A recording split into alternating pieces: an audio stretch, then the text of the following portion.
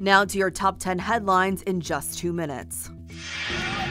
Oh my God. Ooh, that was sick. That was scary. Passengers on board this flight making a hard landing in Atlanta tonight. The Delta plane skidding to a halt, all due to a flat tire. Passengers were deplaned. No one was hurt. The H Street Bridge in Sacramento, now called the Officer Tara O'Sullivan Bridge. It was dedicated in her memory this morning. Officer O'Sullivan was shot and killed in the line of duty in June 2019 while responding to a domestic violence incident.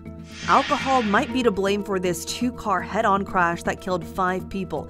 It happened yesterday morning in eastern Fresno County. 2 people who survived are hospitalized.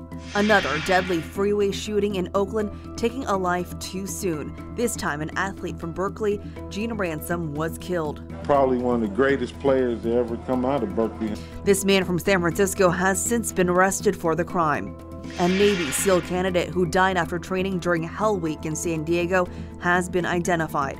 24-year-old Kyle Mullen of New Jersey passed away on Friday. Following the January 6th U.S. Capitol attack, some lawmakers now want to pass some election reform that would clarify who in Congress can challenge a state's results. When one congressman and one senator can bring a state's authentic count to a halt, it's wrong. Some are also calling for the vice president's role to be clarified when certifying the vote.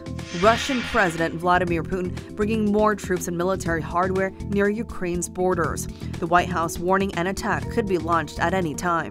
We are ready if President Putin chooses to continue to engage in diplomacy, and we are serious about that, and we are ready to respond in a united, swift, and severe way.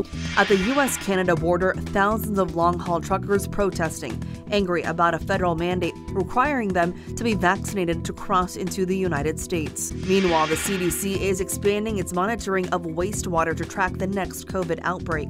About 600 sites will be online in the next few weeks. And check this out. Crows in Sweden are now being trained to pick up cigarette butts from the streets, and it's working. The crows are first trained by using sticks.